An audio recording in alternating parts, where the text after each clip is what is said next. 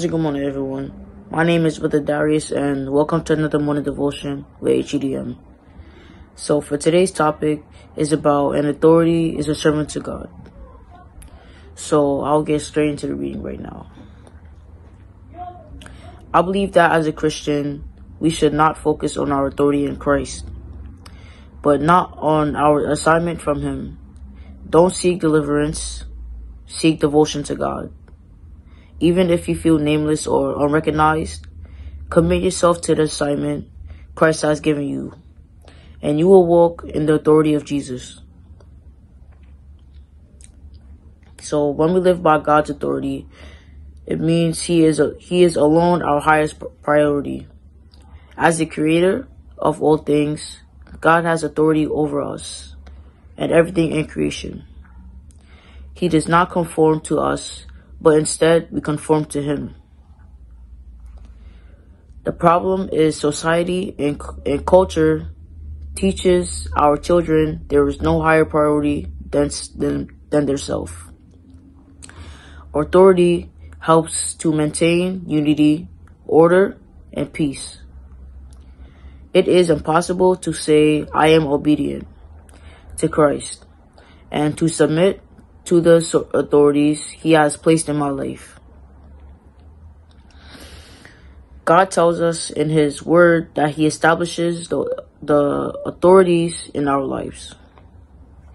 And when we rebel against them, we rebel against Him. All authorities is linked to the obedience. You cannot have authority until you get under the authority that is over you. So that's the reason that Satan worked to get Adam to disobey God. So when Adam disobeyed God, he forfeited his authority. When the Lord gives you authority, He gives you spiritual authority. God gave Adam authority over the physical realm. We still have that in Christ, although one day we will have full spiritual authority. Our full inheritance is waiting until Jesus returns. We do not yet see all things we put Him under. But in this day, in this age, currently, He has given us the authority over the enemy. That is scope of your kingdom authority. Although authority comes down from a higher power, authority comes from above. That's why we say that we are under someone's authority.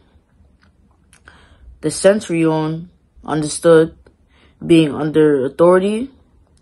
Verses 8, and coming Jesus, the centurion was appealing to a higher authority.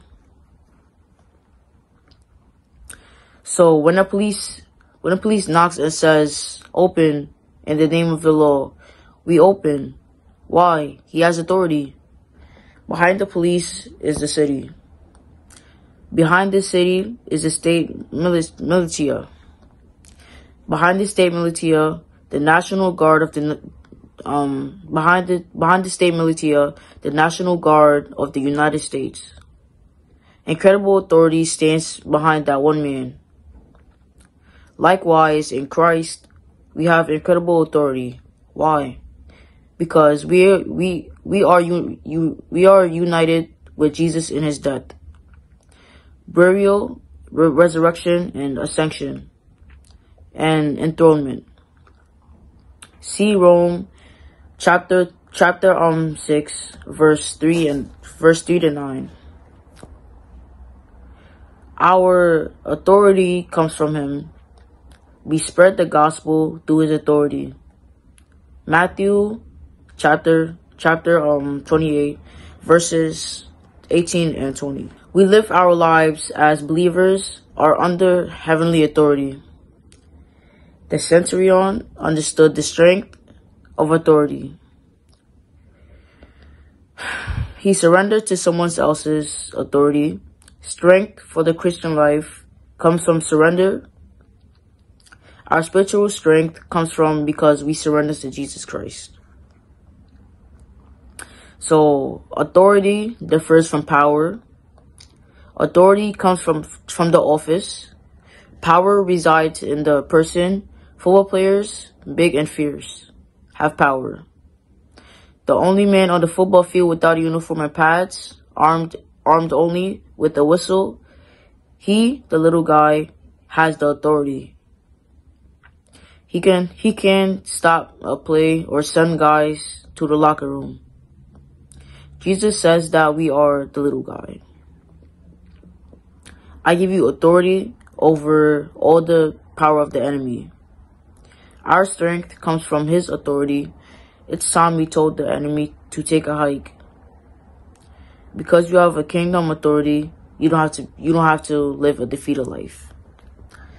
So that is my devotion for this night.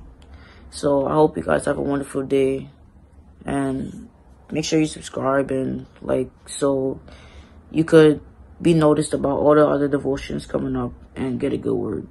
So hope you guys have a good day. Stay blessed and good morning.